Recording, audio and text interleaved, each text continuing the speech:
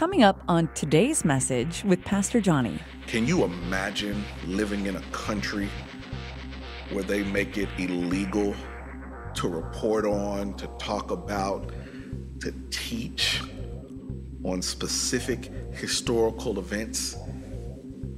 Can you imagine a government trying to limit teaching on history?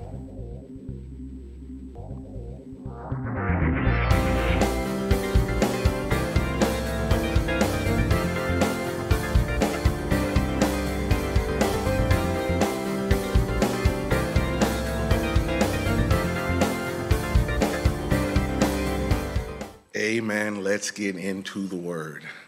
Today's message is going to come from the book of Nehemiah, the 8th chapter. I'm going to hop around a little bit.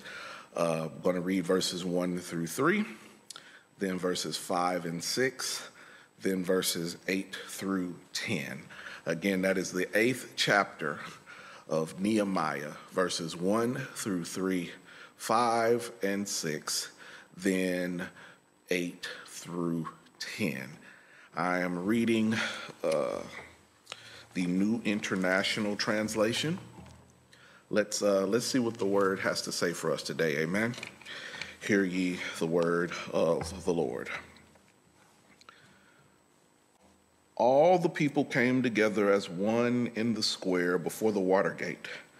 They told Ezra, the teacher of the law, to bring out the book of the law of Moses, which the Lord had commanded for Israel. So on the first day of the 7th month, Ezra the priest brought the law before the assembly, which was made up of men and women and all who were able to understand. He read it aloud from daybreak till noon as he faced the square before the water gate in the presence of the men, women, and others who could understand.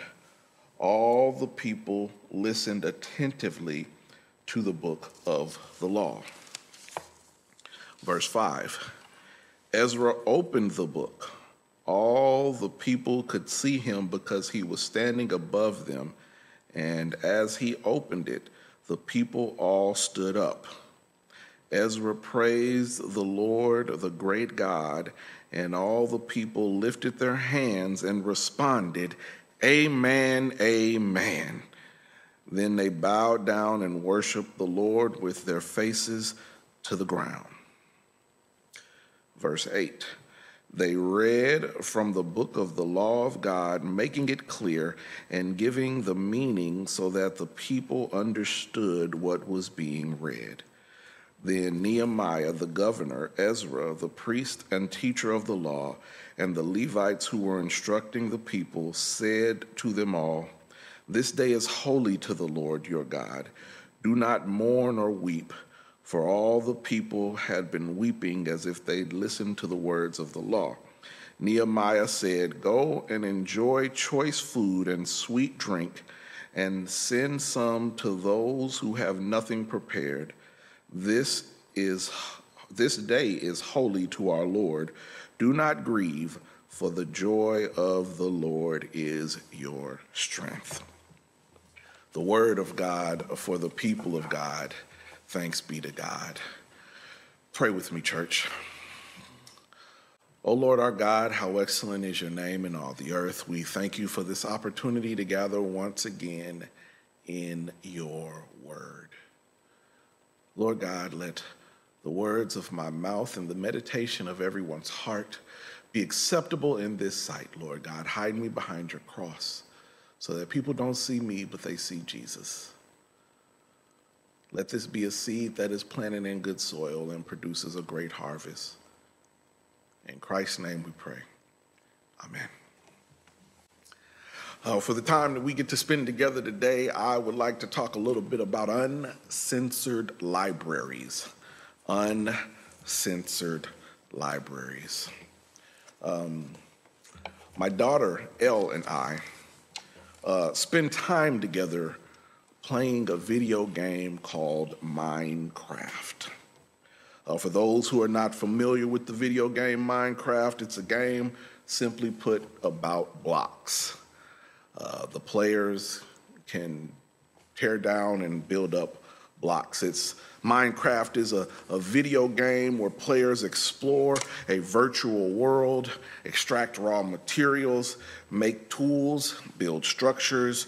They can also fight computer-controlled enemies called mobs or compete against other players. And when you log into Minecraft, you can choose to play on survival mode, which you have to gain resources and build the world and maintain health, or you can play in a creative mode where you have unlimited resources. I enjoy playing Minecraft because while it is fun to play with virtual blocks, as I played with real blocks like Legos when I was younger, I also have been able to pick up that this game is secretly teaching people things while they play it. There are things in the game that help the players learn about computer coding. There are things that help them learn about electrical circuits and other forms of technology while they are playing the game. And people have used this virtual world for real world solutions. There is a nonprofit called Reporters Without Borders, and they have created a backdoor into the game, a server that when you go through the portal into this back door, you can visit a virtual library with articles, uncensored articles, and this journalism can be accessed by any player, anytime, anywhere in the world. And in this portal, you can gain access to writings from reporters who may have died reporting the news that they were trying to get out because reporting that news was forbidden in their home country.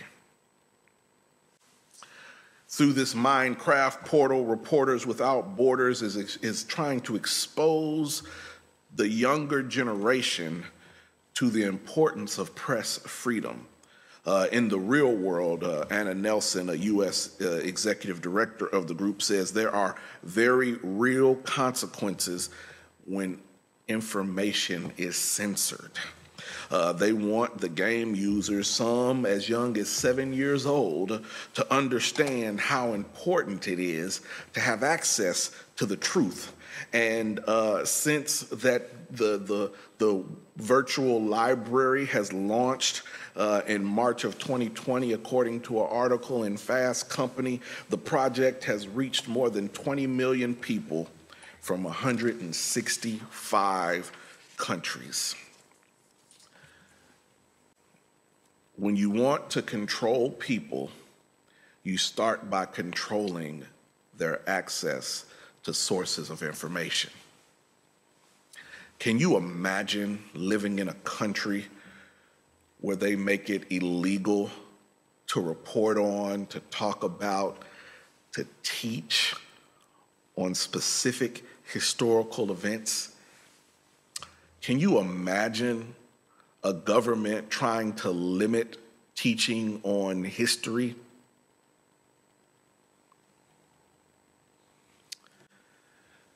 Can you imagine a country making it forbidden to tell the truth about the news? There is nothing new under the sun. The people of God experienced the same thing in the book of Nehemiah. The people of God were oppressed. They were held captive in a foreign land in Babylon. And while they were held captive in a foreign land, they did not have ready access to Scripture. They did not hear a lot of people speaking their language. And we see that in the book of Nehemiah because they were held in captivity. But by the time we get to Nehemiah, they are just free.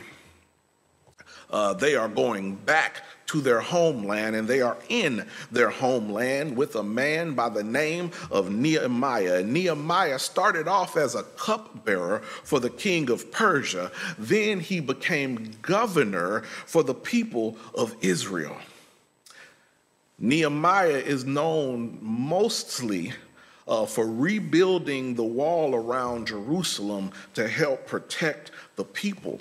But another little known fact about Nehemiah is that he was high on social justice. He wanted to make sure everybody was treated fairly. And when you read the whole book of Nehemiah, he talks a lot about that. He talks a lot about social justice, and he talks a lot about not abusing the temple.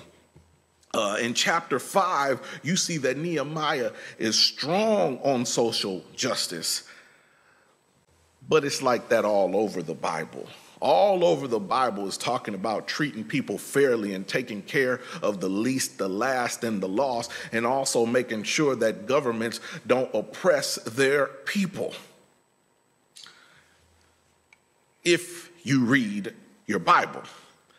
That's why I have a hard time believing pastors, so-called pastors, and so-called Christians who have a problem talking about social justice in church.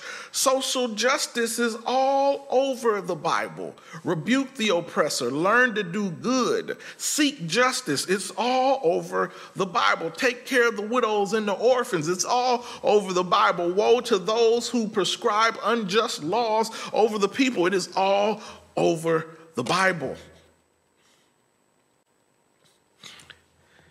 But we have these people who have been in this oppressed situation, and now they're back home. And they're back home, and Nehemiah and all the people gather around a huge platform, and Nehemiah and these people read the word of God to them. Why? Because these people are getting a chance to hear the uncensored word of God. Some of them are getting a chance to hear the uncensored word of God for the first time. And others may have heard it before, but now they get to hear it when they are at home. The citizens of Judah had lived in exile in Babylon for over 70 years, cut off from their homeland and their temple in Jerusalem, and they had little access to the news of Judah because they were living as strangers in a foreign land. And finally, they were allowed to return home, and Nehemiah led them in rebuilding the walls of Jerusalem, and the priest Ezra read from the scripture outside the water gate, and the people listened. For them, the truth did not come through a backdoor portal into a server on a video game like Minecraft, but it came at the water gate in the walls of Jerusalem. The water gate was where everybody had to gather in Jerusalem. Rich, poor, man, woman, it did not matter. They all got together, and Ezra brought the law before the assembly, both men and women, all who could hear with understanding. They had access to the law, the scriptures, the book of the law of Moses. That was their uncensored library. Verse 4, I did not read it because that was not on the lectionary calendar, but verse 4, if you read that on your own, it says that the people of God gathered under a large wooden platform. They gathered around a large wooden platform, a stand, if you will. They were under the stand, and they got an understanding. They read scripture and had scripture interpreted for 6 hours. 6 hours of scripture and interpretation, and they loved it. And the response was for them to say amen, to respond to the word. The response to the word was to go and worship. That is what we should do when we hear the word. Respond and worship. And then Nehemiah told them to go out and celebrate. You know, sometimes people hear scripture and they feel down. But there is joy in the law. There is freedom in the law. There is salvation in the law. And so he told them to go out and celebrate and eat rich foods and drink sweet drinks while taking care to provide for those who might not have anything to eat. You still can't get away from the social justice. You still can't get away from taking care of those who are the least, the last, and the lost, even in the midst of this celebration. And the day became unique and holy, and Nehemiah commanded them to not be grieved because the joy of the Lord is their strength. This became a celebration of Sukkot, or the Feast of Booths, where they would remind themselves of the time where they didn't have homes to celebrate in. And so they would celebrate by spending time in tents just outside their houses. But he told them to celebrate, not be grieved at the word of God.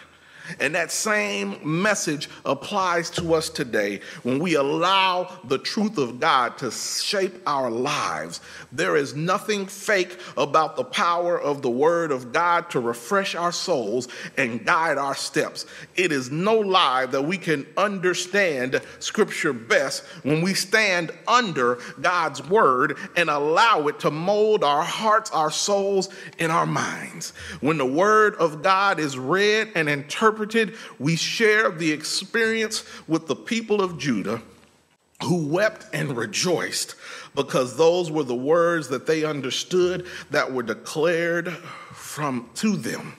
In every time and place, the uncensored word of God is our truth, and the joy of the Lord is our strength.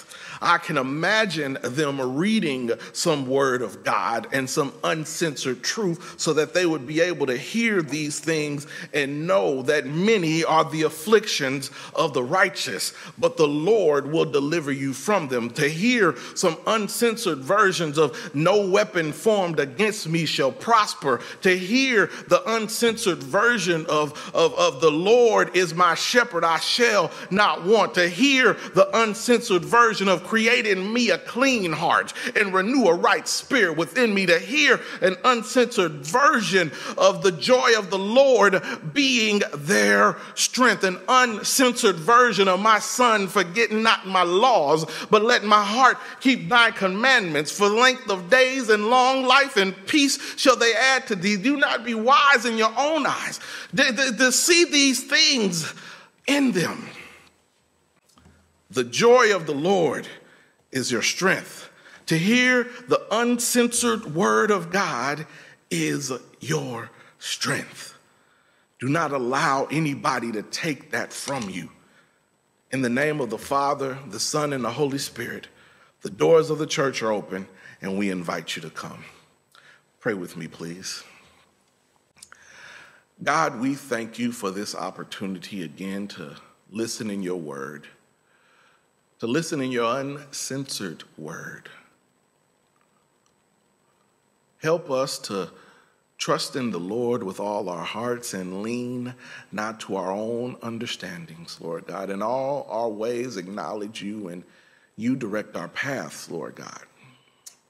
Let this word reach those who need it, that have a desire to grow and know about this community of us called Christians. Let your Holy Spirit do what only your Holy Spirit can. And that there are those that may ask, what must I do to become saved? It is in Christ's precious, perfect, powerful name we submit this prayer. Amen. Thank you so much for watching this video. Please be sure to like, comment, subscribe, and share. Don't forget to connect with me on social media, Pastor Johnnie Simpson Jr. on Facebook, at Pastor J. Simp Jr. on Instagram and Twitter. Thanks again for watching, and God bless.